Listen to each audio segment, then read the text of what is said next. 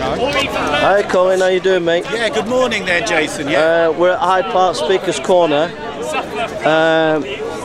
It really hit home to me what you were talking about. What is it you're concerned about here? Okay, well, God laid it on my heart. I've been coming here to talk to the Muslims and debate with them, and that passage from the Bible about stumbling blocks and little children. We know on Judgment Day we'll be judged on the things we did and the things we failed to do. And I'm really concerned that at the moment young minds are having concepts like you could be born in the wrong body, placed into children as young as 5.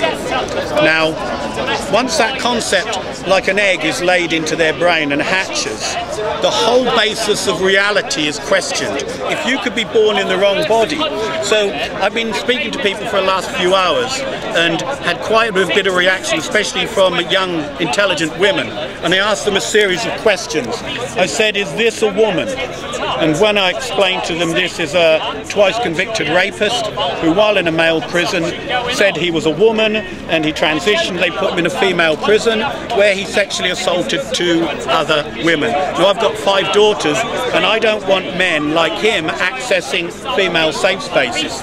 But it doesn't stop with transgender, trans species. You can Google, YouTube, any of these things and you will find things that you need to know about.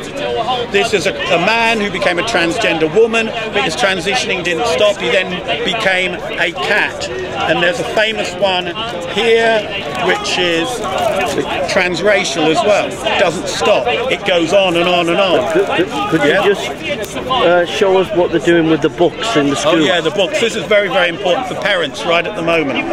In primary schools, this is a book that will be read.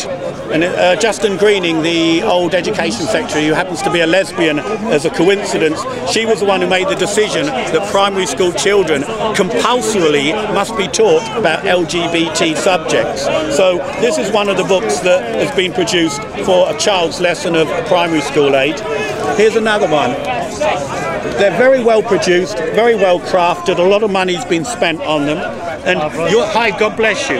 Anyone who's got children of primary school age, they need to wake up and wake up quick and know that books like this are stocked in the shelves of school. They're encouraged and they're promoted by the LGBT, the militant LGBT activists who actually have got control of the education system. Wow. And as Christians, we need to unite with our Muslim brothers and sisters, because there's a school in Birmingham 2 weeks ago, 99% Muslim, and the headmaster there is homosexual, but he's also an MBE and he's also in line for a £1 million reward for the global best teacher, and he's put into place a curriculum called No Outsiders, where all the children are learning that 2 men can be married, 2 women can be married. There's posters all over the school, and the Muslim parents are taking their children out and they're demonstrating.